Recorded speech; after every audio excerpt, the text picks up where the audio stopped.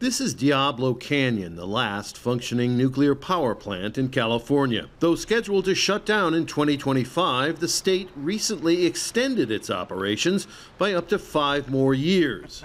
Global energy disruptions caused by Russia's war in Ukraine and sky-high fuel prices mean aging nuclear plants are getting a new lease on life. I think it's, one of these elements that just add up to the pressure to see if we can continue operating these.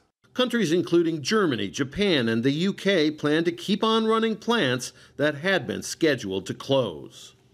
Even as traditional plants like this one are having their lifespans extended all around the world, a new type of nuclear power plant is on the horizon, one that may change the industry forever. They are called Small Modular Reactors, or SMRs for short.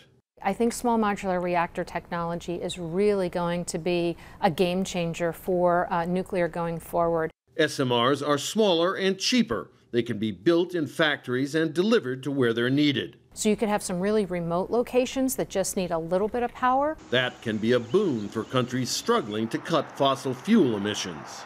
Everybody's really having a look at these small modular reactors as part of their energy equation.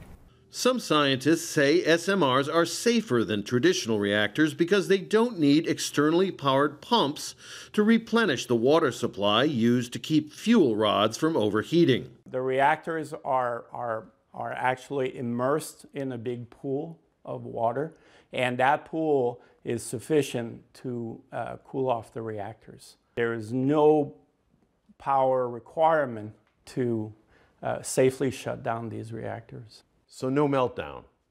No.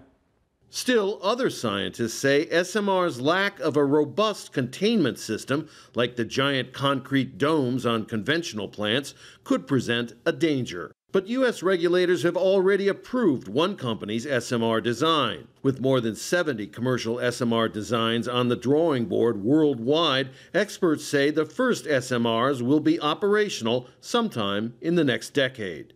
Rob Reynolds, Al Jazeera, San Luis Obispo, California.